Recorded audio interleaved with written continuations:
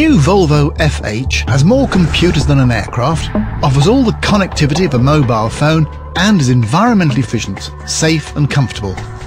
So, how exactly is such an ultra-modern truck built?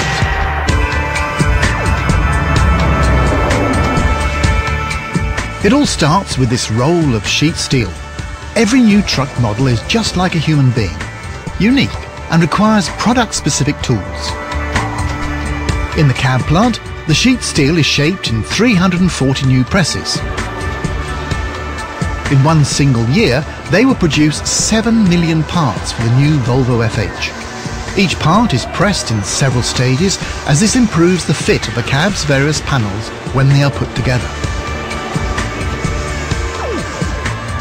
This assembly process is carried out with the help of more than 300 robots.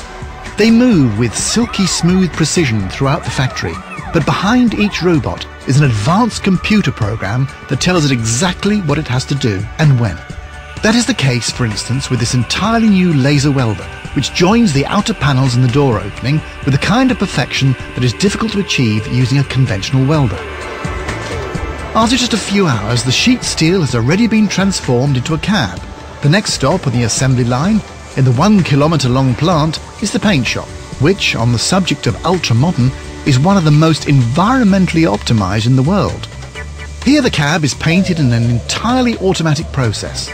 Today, each cab requires about 4 litres of paint. That's half the amount used just 10 years ago.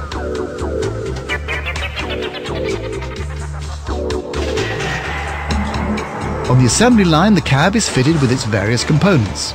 Here too, most of the onboard electronic components are installed. In total, the cab will pass through 350 different pairs of hands before the entire interior is in place.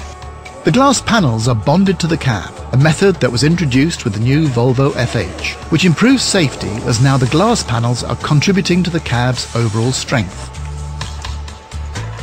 It's not long before the cab is finished, only 3 days after starting out as a roll of sheet steel. The cab will now be transported to the chassis plant for completion.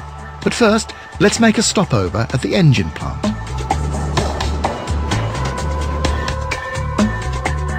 Here, truck engines are cast, machined and assembled. The mercury shows 25 degrees Celsius in the foundry and 1,500 degrees in the smelting furnace. Now that both the cab and the engine are ready, we'll continue to the chassis plant.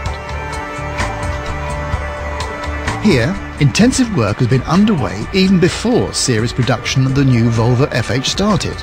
In the pilot plant, about 300 pre-series trucks have been built, and together they have been driven a distance corresponding to several times round the Earth, all to ensure that they meet the very highest quality standards. Operators from all over the world, from Russia to Brazil, have also been here to learn how to build the new truck. On the assembly line, the chassis is now fitted upside down, since this is easier for the operators. Here, the last electronic components are fitted. Just like an aircraft, there is one control unit for each function. This means that there are several computers that talk to each other several times every second, receiving and transmitting information about parameters such as speed and steering wheel position. All in all, it takes just over 5 days and 2,790 screws to transform sheet steel and high-tech electronics into a state-of-the-art machine weighing about 8,000 kilos. The all-new Volvo FH.